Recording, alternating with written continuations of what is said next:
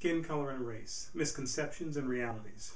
There are many concepts in our society that are accepted as common knowledge. For an example, if I were to say that our global community was made up of several different races, it would be rare to find anyone who would take exception to this claim. While many accept the concept that there are multiple races amongst the human family as common knowledge, examining more closely the origin of the race classification system, the available DNA evidence, and how the skin adapts to its environmental conditions will prove that this is not the case. In this presentation, we'll examine the creation of the races as we know them today according to Johann Friedrich Blumenbach's 1775 race classification system, take a look at the DNA evidence provided by Emoto and Lorcan that demonstrated all in the human family are virtually identical, and Drs. Bologna and Orlo will give us a look into the skin and how it adapts to its environmental conditions as a protection for the body.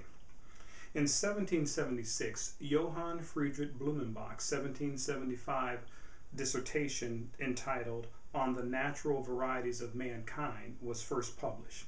In this work, he would be the very first to classify the human family into 5 different races he called the human races: blacks, whites, yellow, red, and brown. Yes, Blumenbach himself created the system of race classification that we actually have widely adopted and make us believe we're different.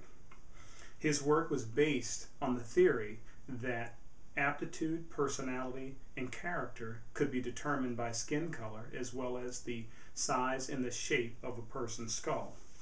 This theory was so influential that it was adopted by other researchers and encouraged the use and the study of scientific methods to try to find differences amongst humans to support the idea of different races and racial superiority and inferiority.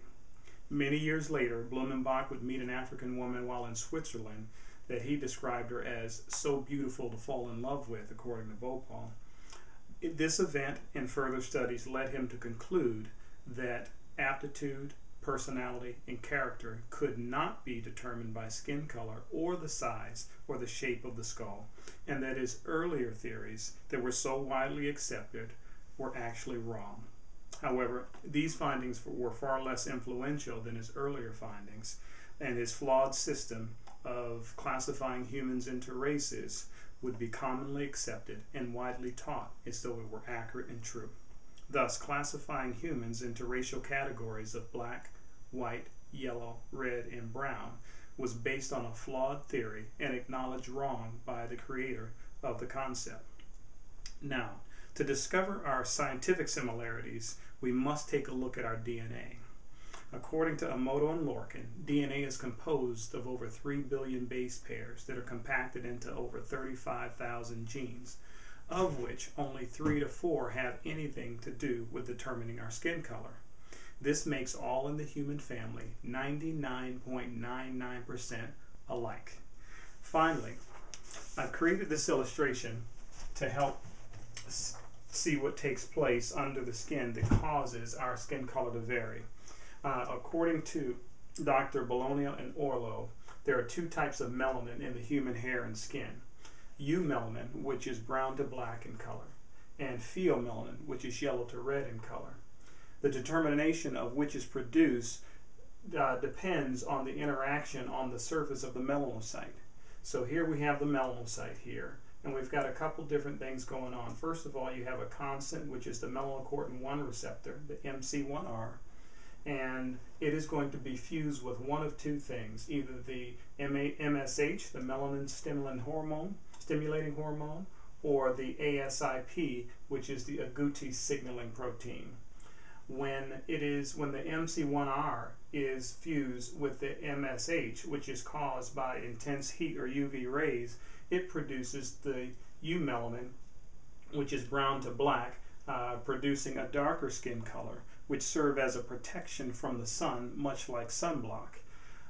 When on the surface of the melanocyte, the MC1R is fused with the ASIP, the agouti signaling protein, which is caused by a lack of intense heat or UV rays, it produces pheomelanin, which is again yellow to red in color, which produces a lighter skin, which allows more sun in to synthesize vitamin D for the preservation of life.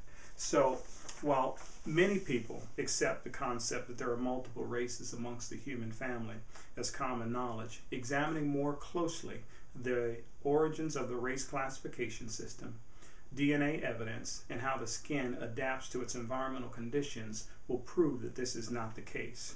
With this evidence before us, we must conclude that the concept of classifying humans into racial categories of blacks, whites, yellow, red, and brown was based on a flawed theory and acknowledged wrong by the inventor of the concept, and is a social concept as stated by J. Craig Venter, not a scientific one. We must also acknowledge that the organs of the body adapt to environmental conditions, and the skin, according to the American Academy of Dermatology, being the largest organ of the body, is no exception. We are all part of one race, the human race. Are there any questions? Yes. If the terms black and white referring to man doesn't exist until the late 1700s, how do you explain the use of black and white in the scriptures referring to man? That's an excellent question. Seeing that the terms were first published in 1776, it's impossible that the use of the words black and white in the scriptures referring to man have anything to do with race or skin color. As demonstrated in segment 2 of the Blacks in the Scriptures DVD series by Gray and Perkins, the black and white in relationship to man is referring to a spiritual or an emotional state, referring to either wickedness or righteousness, and has nothing to do with actual skin color. Excellent. If Blumenbach admitted his error, why has the concept become so widely accepted throughout the world? Well, unfortunately, many in society have personal reasons and thus are motivated to hold on to and to further advance prejudice, segregation, and incorrect teachings. Offer Gerstein, PhD, of Relationship Matters, Understanding Your Partner's Personality, discusses how each individual in the human family is in continual pursuit of safety and personal security through seeking identity by grouping with those they deem have commonalities in order to feel better about themselves. So how would you explain how hair texture became different? Again, this is a great question and a common one as well. To date, studies are inconclusive and scientists have not identified variant genes that determine hair texture, according to Drs. Medlin, Zhu, and Martin. Thank you.